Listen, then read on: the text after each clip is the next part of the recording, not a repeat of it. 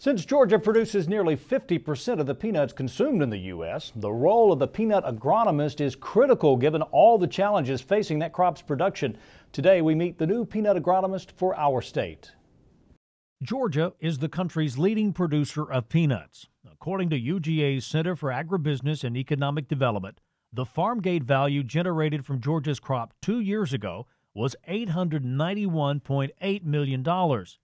In August, UGA's newest peanut agronomist, Scott Monfort, joined the UGA Tifton campus. Since I've been here over the last several weeks, it's changed dramatically.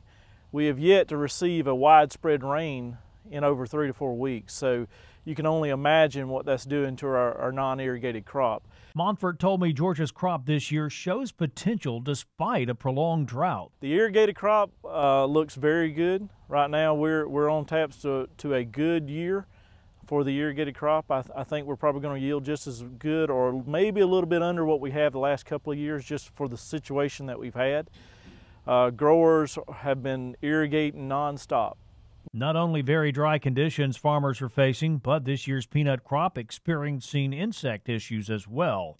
The most problem, or probably the majority of the problems we've noticed with the growers have been related again to the dryland situation. In the dryland peanuts or non-irrigated peanuts have been spider mites and lesser cornstalk borers, and they have really been severe this year. Monfort's role as Extension Peanut Agronomist, working closely with the UGA College of Ag and Environmental Services Research Department, as well as farmers across the state.